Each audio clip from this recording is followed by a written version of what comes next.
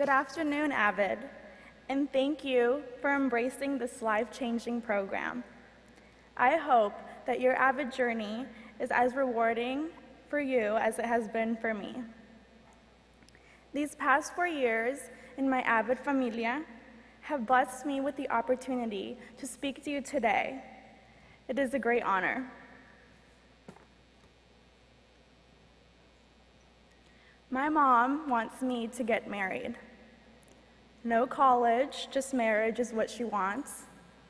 No one in my surrounding family has gone, so they ask themselves, why should Laura? She is oblivious to the growth of my faith, the embracing of mi raza, and the overflowing anticipation for college ignited in me through AVID. AVID, the program of dreams, the wishing star for underprivileged kids, sculpting students' fantasies into concrete reality, carrying us to college. AVID, carrying me beyond my mother's expectations, allowing me to dream a future of being more than she ever imagined, than I ever imagined. Last summer, my 18-year-old cousin got married. At the ceremony, my mother was crying a river of joy, crying that my cousin hadn't encountered the fate of becoming a mother at 14. My cousin was at least getting married first.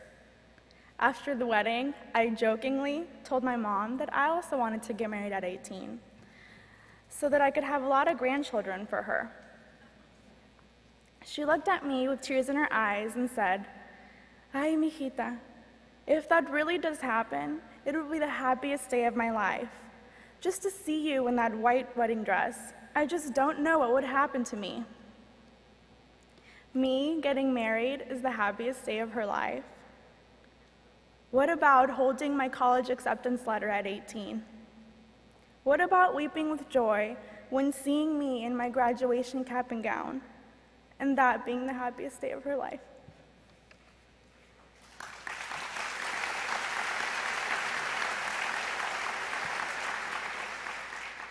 AVID revealed a pathway to my highest hopes and most daring dreams. AVID offered me its hand and saved me from drowning in the well of oppression that is oftentimes inescapable for my Latina woman. Marriage? Is that really the highest expectation of a Latina? I don't want to have that fate. I don't want to be like the infinite other Hispanic woman enslaved to our culture's expectations. I want to be an invincible Latina woman, strong and unstoppable, who follows the AVID escape route through dreams and endless opportunities. AVID has given me more than just Cornell notes and binder checks. My dear, dear AVID teachers, Miss Mary Murphy Tick and Melissa Lopez, dried the tears of doubt when I was drenched in uncertainty. In their classrooms, my dreams of going to a four-year university became vivid and tangible. My AVID counselor, Mrs. McShane, pushed the limits and never stopped working to make sure I was accepted into college. Now, because of the hard work of these three amazing women, because of AVID, I have been accepted and will be attending Grand Canyon University in Phoenix, Arizona this fall.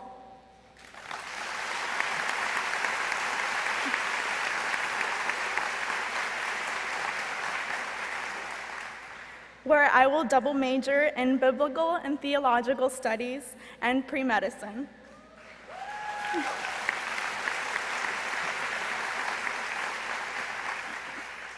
I have been awarded many scholarships, including the Grand Canyon University's Provost Academic Scholarship, the Christian Studies Scholarship, and the Diversity Leadership Alliance Private Scholarship.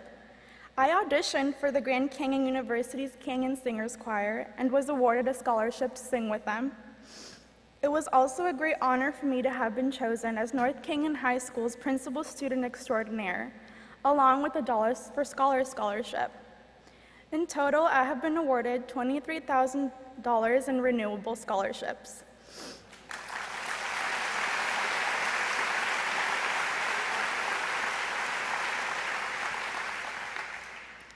well on my way to becoming a doctor, all because AVID gave me courage to hope. Most of all, because my AVID family never ever stopped loving me. In my happily ever after, I will wear my mother's white wedding dress, but I will also wear my purple graduation cap and gown, my ocean blue scrubs, the white lab coat, and maybe, just maybe, a burp cloth on my shoulder. AVID has shown me that I can do anything and have everything. AVID allowed me to believe in me. Thank you.